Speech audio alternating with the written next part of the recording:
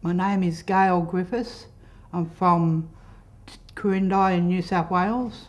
Because I had severe emphysema 18 months ago and I had no choice but to quit. It was making me very sick. My lungs went right down to 10% lung volume. I just couldn't give up before then, and having family that smoke around you and all around you, it's just an everyday social thing to do. Well, I got on those Champics that the government provided, and they are wonderful. I'd recommend them to anybody. You know, if I can give it up through those tablets, anyone can. Oh, I've got a second chance in life. From quitting smoking, I ended up having a double lung transplant 12 months ago.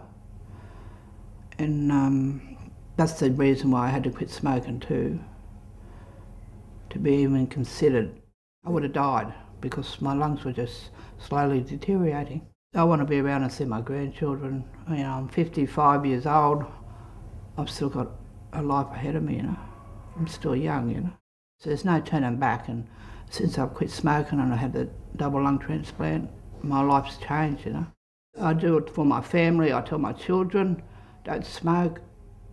It can be hereditary. Look, my twin brother and I didn't know I was going to end up like this 5 years ago in this situation, and it's really turned my whole life around. You're surrounded by smokers in the family. No one tells you about smoking. Well, I was never told about smoking when I grew up. You know, you just been seen and not heard, you know. You had to just stay away from adults, but no one encouraged you to, well, sit down with you and talk about smoking. Not like now. Back when I was young, it was just the in thing to smoke. That's why a lot of our people now are dying of smoking-related diseases, because we're never told anything when we were young, you know. Stay healthy and stay away from the cigarettes, you know, all the time, you know. After this transplant, you know, I wouldn't want people to go for a lung transplant, but it's very traumatic. Yeah. And it's only 12 months ago, because I was in a wheelchair prior to this. I just want to encourage people not to smoke at all.